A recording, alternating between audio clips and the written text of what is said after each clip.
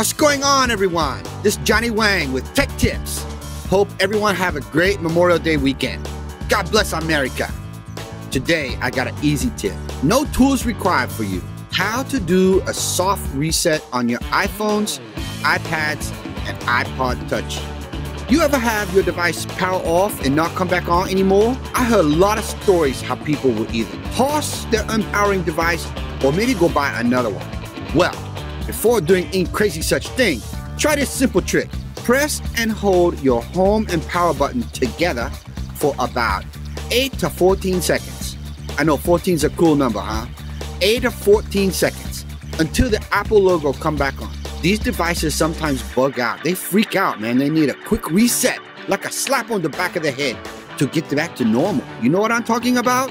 Yeah, you know what I'm talking about. Don't worry. This trick will not erase any of your info. Your info is safe, okay? Now remember, sometimes this work, sometimes it no work. If it no work, make sure and run by your local Apple store or the nearest phone doctor location. Hey, I hope I help you guys. And remember, this is Johnny Wang. Have a great one.